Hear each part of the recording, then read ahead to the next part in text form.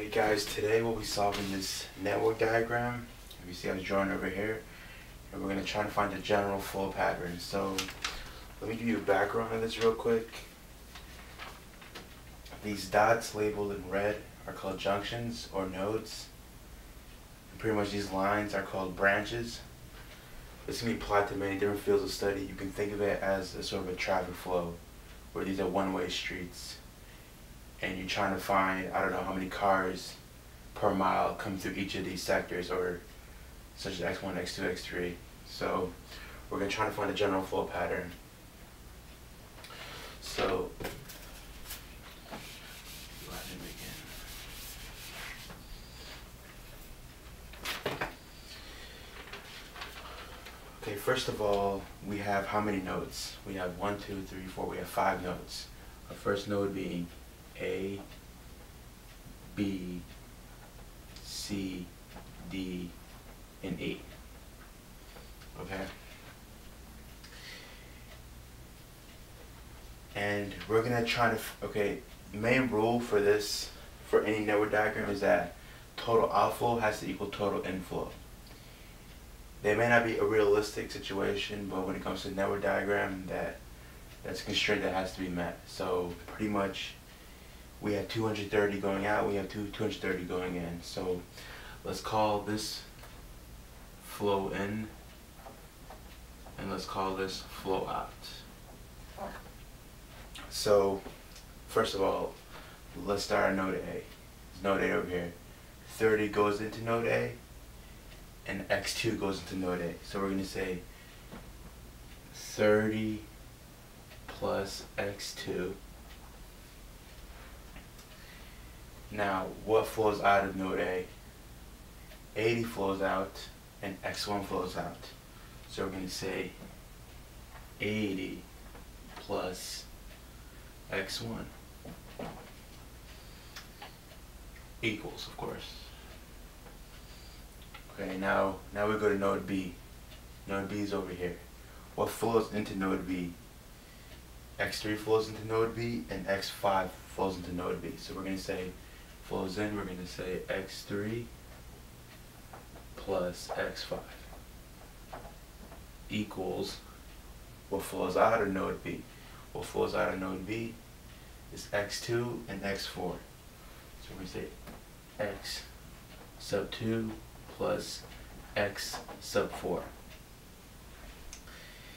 Now we're going to node C. What flows into node C?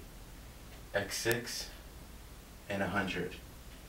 So we're going to say X6 plus 100 equals what flows out of node C. What flows out of node C is 40 and X5.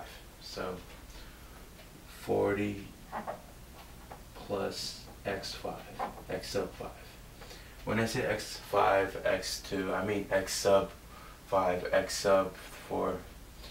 So now node D. What flows into node D? We have X4 and we have 40. So we're going to say X4 plus 40 equals what flows out of node D, which is 20 plus X3. So what flows out of D, we have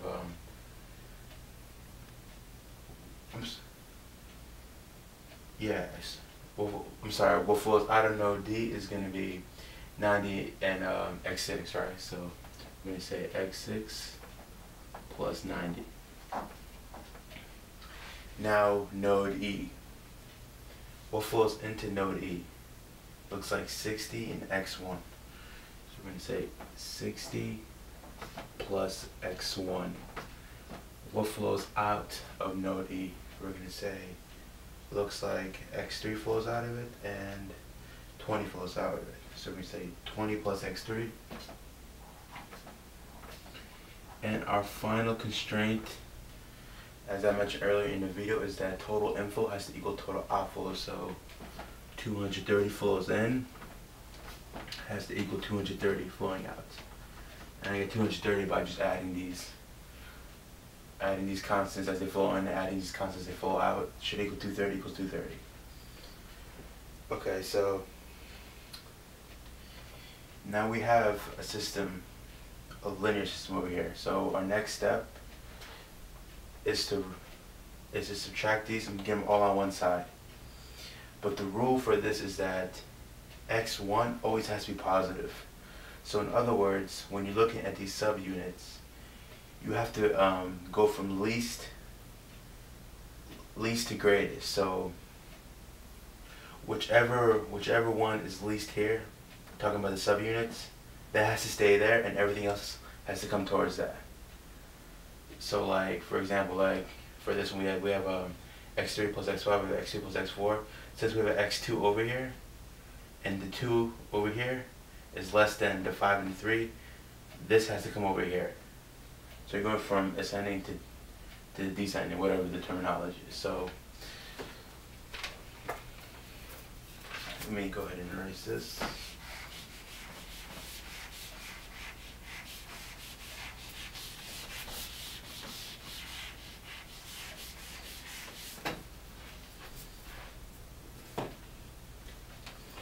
So we're going to say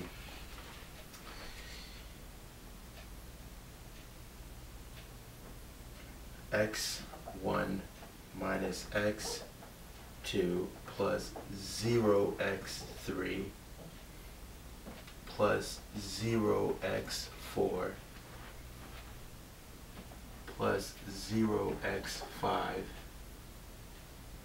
plus 0x6 equals negative 50. So as you see, I have to account for what I'm missing in my original system, because this was for the first node, right? In the first node, we didn't have an x3, we didn't have an x4, we didn't have an x5, we didn't have an x6, so we still have to account for that, because the matrix counts for all entries. So you have to put every single one. And over here, I'm going to put 0, x1 plus x2 minus x3 plus x4 minus x5